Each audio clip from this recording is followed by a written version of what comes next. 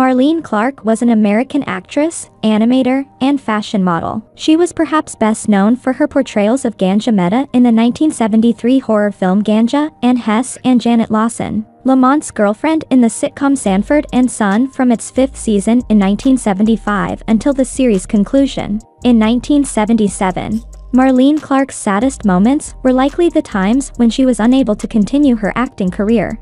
She was forced to retire in the early 1990s due to health problems, and she never fully recovered from the loss of her livelihood.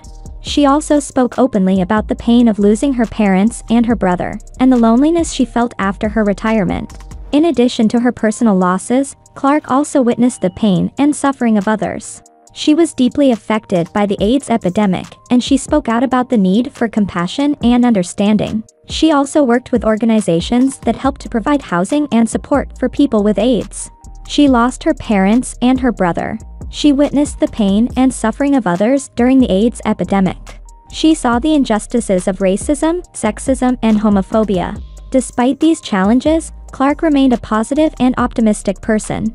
She continued to work in the arts, and she was a mentor to many young actors. She was also a tireless advocate for social justice, and she spoke out against racism, sexism, and homophobia.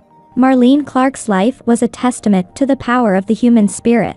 She faced many challenges, but she never gave up. She was a talented actress, a dedicated activist, and a loving friend and family member. She will be remembered for her strength, her courage, and her compassion. The cause of her death is not yet revealed, but she will be remembered in our hearts. I hope you liked the video. Don't forget to like, share, and subscribe, and thanks for watching.